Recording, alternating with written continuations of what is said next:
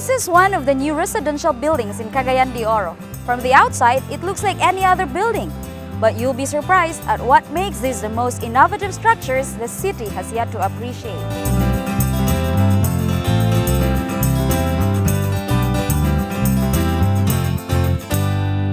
Primavera is one of the first eco-friendly condominiums in the city. Let's find out, shall we?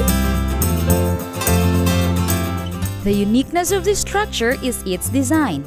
It uses green architecture, which means the whole building is designed in a way to lessen energy consumption and conserve energy.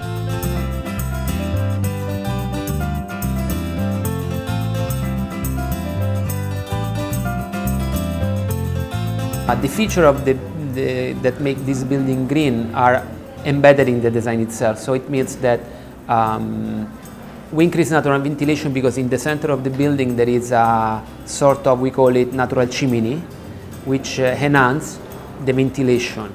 And as you know, when it's very hot, what do? If you don't have aircon, you open the fan.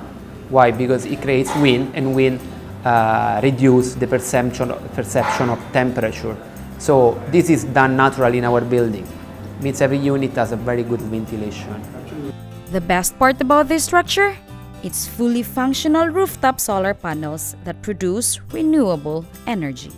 First, they are going to live in a much better environment where there is more natural light, more natural wind, plus they have a reduce in their monthly bill for power because they will use around 32% less aircon compared to a similar building.